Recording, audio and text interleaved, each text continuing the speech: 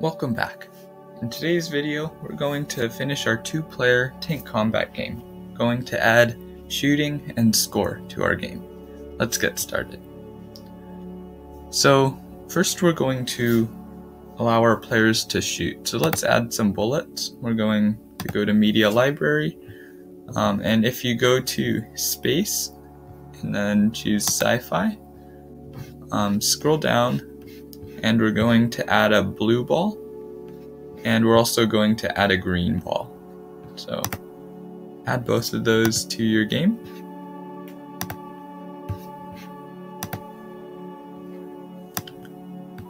Just like that. Now let's work on the code for each of these. So the first thing we're going to do is drag in a non-start, and we're going to take a block called set rotation style, and we're going to set it to don't rotate.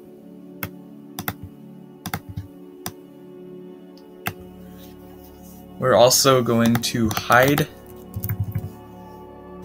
the bullet on start. We only want the bullet to be seen when a player is shooting.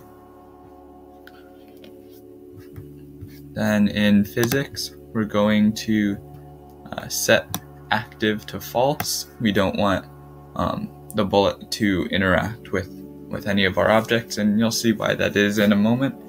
And we're going to set the shape of the bullet to circular. Okay. Let's also copy this to the green ball.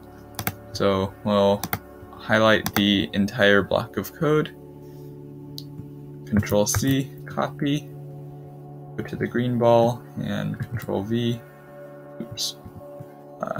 click in the code area, Control V, paste that in, and you should see the same code in the green ball as well. Okay, so the next thing we're going to do is create a few variables to keep track of different things such as reload times and score. So let's head on over to variables and create a variable. I'm going to call it blue reload, and I want it to be for all actors, and we want the variable to reset on stop. We're going to have the reset value be 1, and this is just going to mean that when the game starts, the blue tank has their bullet available to shoot. So let's create that variable and do the same thing for green. For all actors, reset on stop 1. Okay, and let's add score as well. Blue score. Let all actors access the variable. We want to reset to 0 on stop, because when the game starts, we want both players to begin at 0 again.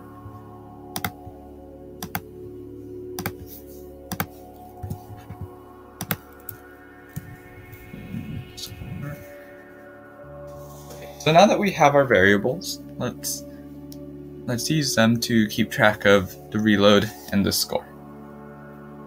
Let's go to blue tank, and we're going to go to events and drag in when up arrow pressed, and we're going to change up arrow to, let's see, we'll change it to F. That means when the F key is pressed, we're going to shoot the bullet. So we're also going to go to Control, drag in an if block, and then in, let's see, and then operators, we're going to drag in the equals expression, and we want to check if the reload of the blue tank is equal to 1. And if it is equal to 1, then that means that the blue tank has a bullet ready and is available to fire. If blue reload is equal to 0, then blue isn't ready to fire, and this code won't be run. So when F is pressed, if the blue tank has a bullet available, we're going to broadcast, in event, we're going to broadcast a message. What this is going to do is it's going to tell all of the other actors in the game that something is going to happen. And that event is going to be called shoot blue. That means that we're going to tell all of the other actors in the game the message of shoot blue when the F key is pressed. If that doesn't make sense to you, hopefully it will in a minute when we go over what this message is going to do. If not, just stay with me. So the next thing we're going to do is we're going to go to the blue ball, and we're going to drag in when I receive, and we're going to select shoot blue. This means that the code is going to run when the actor receives the message shoot blue, which means that this code will run when the F key is pressed and the blue tank has a bullet to shoot. Okay, so this is going to be the code for the actual shooting of the bullet. So first we're going to have the actor go to the blue tank. The bullet is going to start at the blue tank and it's going to shoot outward. We're also going to have it point in the direction. You can either find it manually or you can type it in. Point in the direction of the blue tank. So for this we're going to go to sensing, scroll down and actually grab the X position of mouse pointer block. And in the drop down of X position you can get the direction of the blue tank. So it's going to point in the same direction as the blue tank. We then want to show the bullet. So under looks we're going to find the show block. We're going to show it, and then we're going to have the bullet move. So under control, drag in repeat, and we're going to make this 300 times. We're going to have the bullet move. Under motion, we're going to have it move 8 pixels. And then we're going to put it off the screen. We're going to have it go to an X position of negative, and then you can just type in a 1 with a whole bunch of zeros. And this will pretty much just move it off the screen. It won't bother us on screen. So when you play your game, you should see that when you press F, the bullet does move. It's very, very fast, but you should see it shoot. That's good. Okay, so now we're going to allow the blue ball to interact with the different objects. So we're going to go to events, and we're going to drag in when false occurs, and just follow me for this next bit and I'll explain at the very end. Go to operators and drag in an equals expression, and then drag in a block that says substring of. And I'll explain what this does in a minute. We're going to then go to, going to go to sensing, and we're going to get the name of actor touched. We can actually just type it in, or actually it's right here. When the substring of name of actor touched from, and just type these numbers in, 1 to 15 is equal to, and then type in space platform occurs. So what this is going to do is it's going to sense if the blue ball, the bullet, is touching a space platform. And if you notice, when you actually copy and pasted each of these walls in, they named the wall for you, and it says space platform 1, 2, 3, 3, 1, 3, 1, 1. Yours might be a little bit different, but their names aren't very cohesive. It seems kind of randomly named, but if you notice, each of them actually has space platform in the name. So what this code does is it looks to see if it's touching an object that has space platform in the name. And if it does, then what we're going to do is we're going to hide the bullet so that when it hits a wall, then the bullet isn't shown anymore.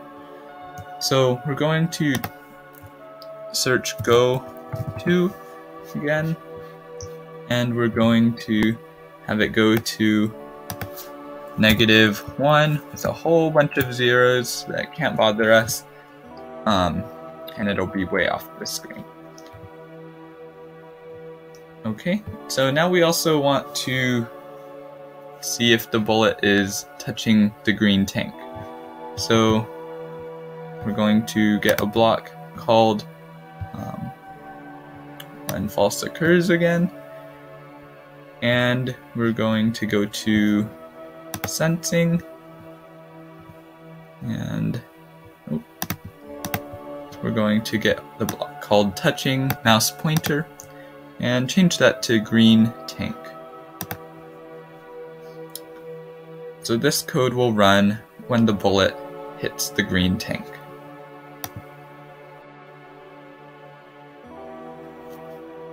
Okay, so what do we want to happen when the bullet hits the green tank? Well, we want to change the score. So we're going to go to variables and change the blue score by 1. We're going to hide the bullet. Let's actually copy that, Control-C, Control-V. We're going to set the blue reload. We set blue reload to 0. We don't want blue to shoot immediately again. And then we're going to actually do something called broadcast reset. I explained what broadcast does earlier. It tells all of the actors a certain message. We're going to create a new message called reset, and that's going to reset the game, put everything back where it was originally, and start another round. So now what we're going to do is we're going to drag in when I receive, and when I receive reset, we're going to have, only wanted to select that one, we're going to have the bullet go off the screen so it can't bother us again. Now what we're going to do is we're going to go back to blue tank, and when I receive reset, when the game is resetting, we're going to have it go to its original position. Go to again, and that's its original position is going to be an x coordinate of -550 and a y coordinate of 0. That's going to put it about right here somewhere, and it'll go there automatically, so we don't have to say move that there and move that up. It'll just do it automatically. So let's see, back to blue tank. We're going to have it point in direction. In direction. Let's see. Oh, there it is, point in direction. 90 degrees, meaning it'll face towards the right. We're going to later have the green tank face towards the left. But the blue one is going to be facing right. And we're going to set blue reload. We just set blue reload to 1 so that the blue tank can start shooting again. Okay. So now that we have all of that, let's copy it over to the green tank and the green bullet. So let's copy that and paste it into the green tank. But actually, the code is going to be a little bit different. We're going to have the green tank start on the right, so we're going to have it at next coordinate of 550 instead of negative 550. We're going to have it point in the opposite direction, so negative 90 degrees, and we're going to set green reload to 1 instead of blue reload. Okay, so now go back to the blue ball, and let's see what we have here. Okay, so we have, let's copy this section of code and put it in the green ball as well. Except we're going to change it a little bit. When I receive shoot green, go to the green tank, point in the direction of the green tank, and that should all be the same. To actually create the shooting event, so back in the blue tank, let's copy, let's see, where did it go? Oh, this one F pressed. We're going to copy that, and we're going to paste it into the green tank. Control V. And let's have the shoot key for the green tank be L, and we're going to have it broadcast shoot green instead of shoot blue. Also, we want to check if the green reload is equal to 1, not if the blue reload is equal to 1. And that should be it for that segment. Okay, so we're getting pretty close. Actually, let's go back to the green ball. There's still a little bit more I think we need to copy over. Let's copy this over. Actually, this shouldn't need any changes. We want both bullets to hide or to go off the screen when they hit a wall, so that shouldn't need any changes. And we're going to copy this over as well. The reset should be the same for both bullets. And we're going to finally copy this last block of code over, paste it in, and this will need a little bit of changes here. Because it's the green bullet, when it's touching the blue tank, then we're going to change green score by 1. We're going to set green reload to 0, and we're going to broadcast reset still. So I think that should be it for copying things over. One thing that we do need to do is we need to go to settings, and let's see, we need to actually in on start we can set the size object. We don't want it to be a huge ball like we saw earlier. Why don't we set it to 20%, and then we can do the same thing to the blue. On start, set the bullet to 20%. So let's play our game. And as you can see, the tanks move nicely. When you press F, you should see the ball go, and shooting out from the blue tank. We can actually make the size a little smaller, maybe 15 for both. And when you shoot, there you go. Green should work as well with the key L.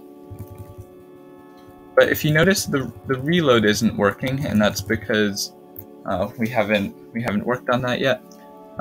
They're able to shoot as often as they want. So let's work on that now. Okay then, so back in stage, we're going to go to events and drag in when I receive, and we're actually going to do 2 of them. When I receive, shoot blue, and when I receive, shoot green.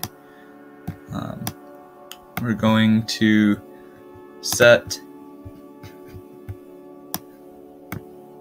blue reload to 0, and we're going to set green reload to 0 for undershoot green.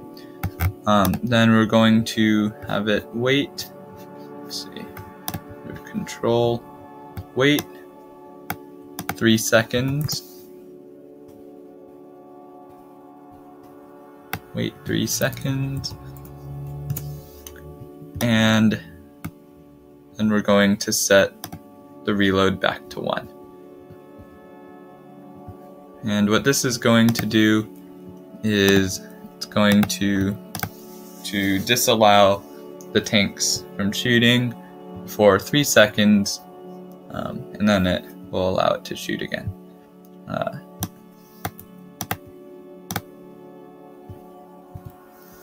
So go ahead, try that out.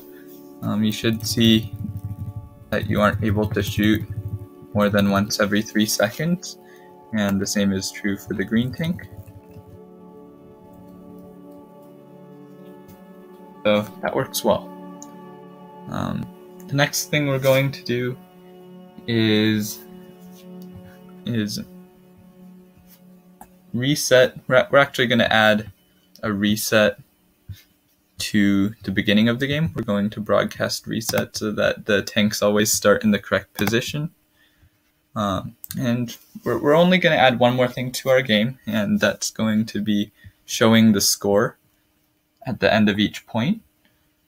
So when I receive reset, and put this under stage, when I receive reset, we're going to, and then just look up say, and here say hello for 2 seconds. We're going to add a few blocks here.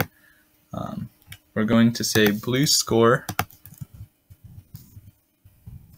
colon space, and then we're going to go to variables, and we're going to drag in blue score. And then here we're going to actually start with a space, maybe a few, and then green score colon space, and then we're going to drag in green score right here. And this means that every time that we send out the message reset, it'll tell us what the score is. So let's go ahead and try that. That works. We know that blue is at 0 and green is at 0. And both can move. Okay. And then when, say, blue shoots green, blue score is now at 1 and green is at 0. So that works well. Let's try it the other way around.